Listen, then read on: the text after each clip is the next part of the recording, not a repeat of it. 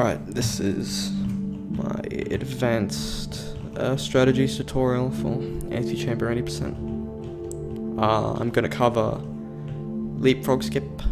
I'm going to cover the second hub storage, the alternative towering method, and I'm also going to cover the third potential hub storage. So let's get right into it. First of all is leapfrog skip. So the normal way you do this puzzle is just leapfrog the cubes, obviously, chuck it under the door, etc. What leapfrog skip does is it's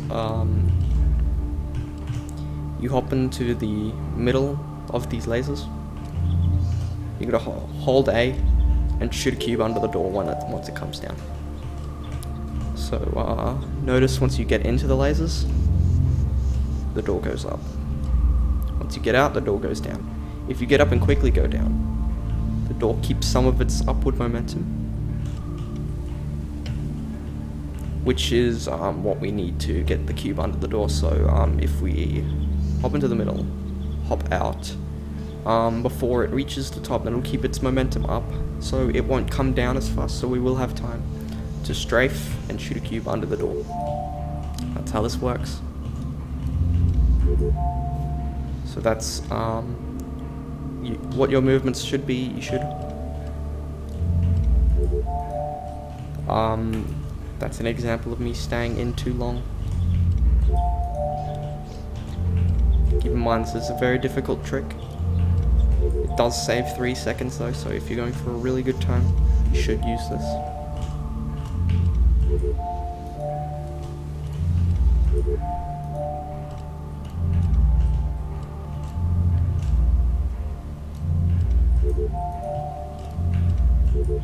That's what it looks like.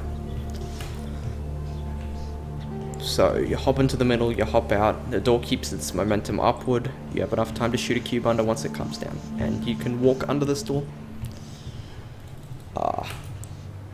This is the lowest you can shoot a cube. You can shoot a cube one higher, and that's the highest you can shoot it.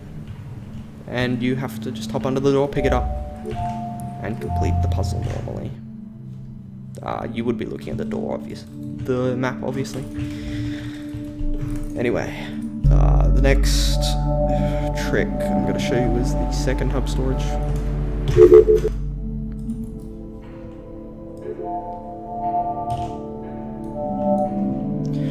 So what you're going to do is you're going to pick up all these cubes like you did for the Gears track. You're going to go to this door, and what this does is this triggers a checkpoint. This checkpoint, if you quit out and go back to the hub, this checkpoint starts all the way at the top of the stairs. So what we can do is we can do another hub storage with these cubes, map to the stairs, and we'll have cubes which will skip the lag and save about 5 seconds. Problem with this is you need a lot of cubes and it's quite difficult to do. So what you're going to do is you're going to hop past this field, because if you shoot cubes there, they just disintegrate. So you're going to hop past this, aim at the pendulum, scroll down really hard, hit escape to do the hub storage, and just map here. You will have cubes. Now, the first thing you might notice is you don't have a lot of cubes, and that is a problem. What this means is you can't do the second tower, but there is an alternative method that requires fewer cubes, and that's what we're going to do. So with this, you just go through normally as you would in any other speedrun of the game.